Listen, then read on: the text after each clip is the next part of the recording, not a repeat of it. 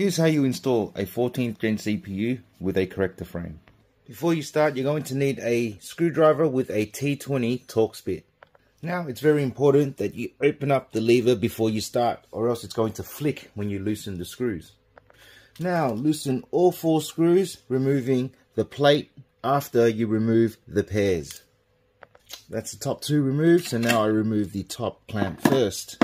Now you just remove the 2 bottom ones and then remove it. Bottom screws removed, so now just grab it from the side here and then lift. Make sure you lift away from your socket so you don't accidentally drop it and bend your pins. Then you install your CPU by aligning the triangle and the notches on the top and the bottom. Once you install it, you then simply put on your corrector frame and install your 4 Torx screws. Screw down until snug in a cross pattern until you are done.